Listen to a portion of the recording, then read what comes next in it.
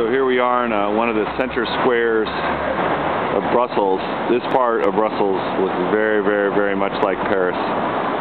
You can see the influence of the French. So that's we're going to go down there in just a moment. But I just walked up from the old part of the city to over here. And you can see the big, massive Royal Courts of Justice in the background. That's as big as the U.S. Capitol. A massive building. It's the Palace of Justice. So we're going to walk over here. I ran this last night to see the Royal Palace. It's just right around the corner. And they have this park set up in the middle of the city here. It's kind of like their version of Central Park, except probably it was reserved only for the royals for a long period of time. This is getting more into the more traditional part of, like I said, the more Paris-looking component of Brussels. And again, you can see these signs. Palace Royal, that's what we're going to be looking at here in a moment.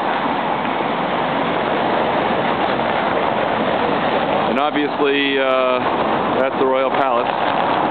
Obviously, as a political and cultural and economic center of Europe for centuries, this was an important city for a long time. And then later on, the Belgians were very good at colonizing and stealing the wealth of third world nations, much like the Brits. So there's a lot of that wealth that remains in this city. A lot of my Belgian colleagues talk about that a lot of their friends have a lot of old world money. The other night I went running through this park, which is beautiful at night. Very nice line trees. You can see some modern buildings there in the background. Certainly a different look and feel to this part of the city. It's a pretty massive national royal palace here. They still have monarchs, but of course they're not. They don't serve any function. And it was interesting that the Belgians had a fairly easy transition from a monarchy to democracy, all things considered. So I'm going to cross this spot, and it's kind of fun to listen to the cars. Hit these cobblestones. I'll cross over here and just give you a flavor for what this looks like. Pedestrians in Europe that are walking have the right-of-way, which is kind of interesting. Sorry, it's a little jerky here for a second, but I'll get you closer so you can see the building in its grandeur, along with the gardens. But it's pretty nice and really neat when it's lit up at night.